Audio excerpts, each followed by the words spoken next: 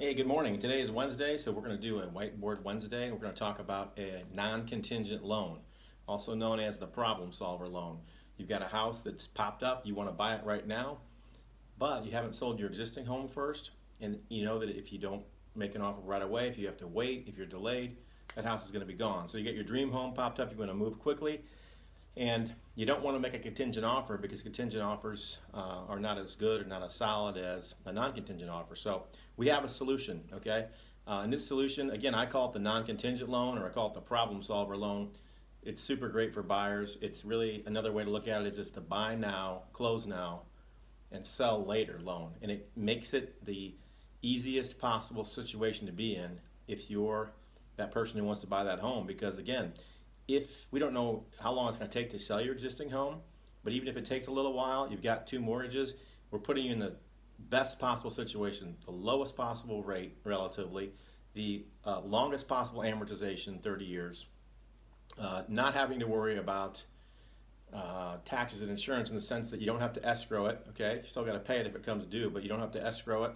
So you've got really the lowest possible situation relative to all other loan products.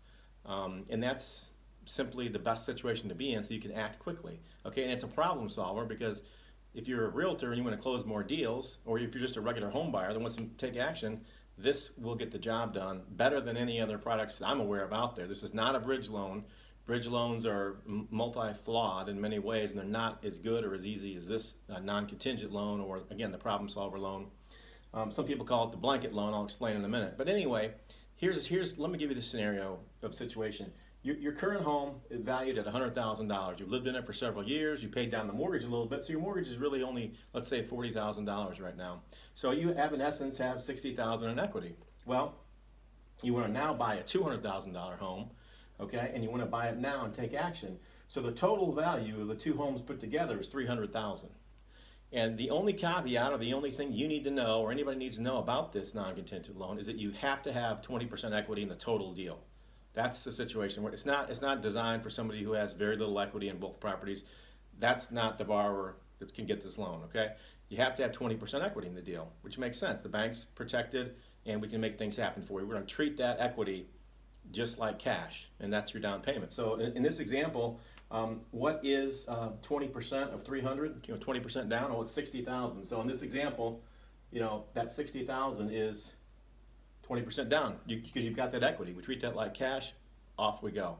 Another way to look at this is, how this works is this: we're going to take the current existing home with a $40,000 mortgage and the new home, and we're going to basically put both homes together in one loan. So again, it's one loan, it's one close, lowest possible rate relatively, and that's going to be the new loan, $240,000. So you kind of, again, throw a blanket over both properties.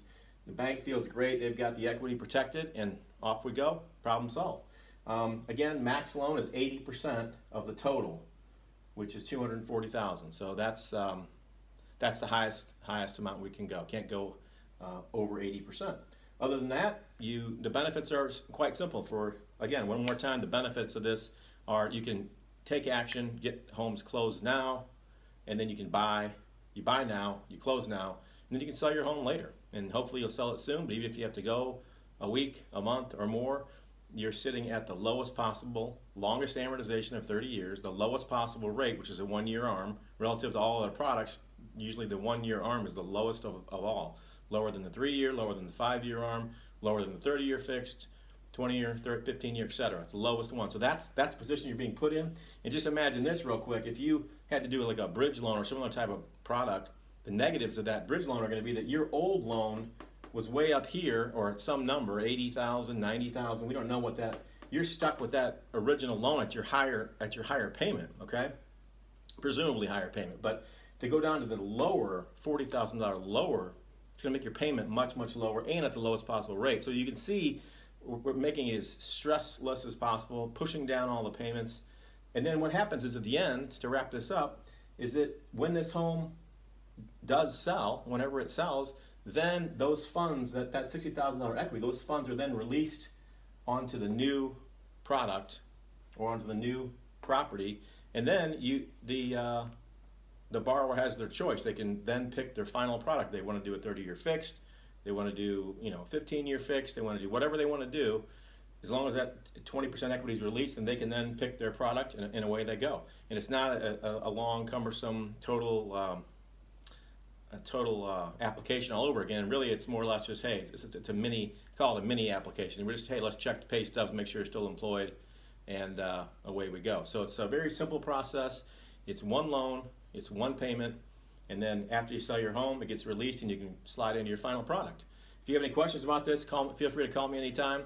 But this is the non-contingent loan, the problem solver loan. Thank you.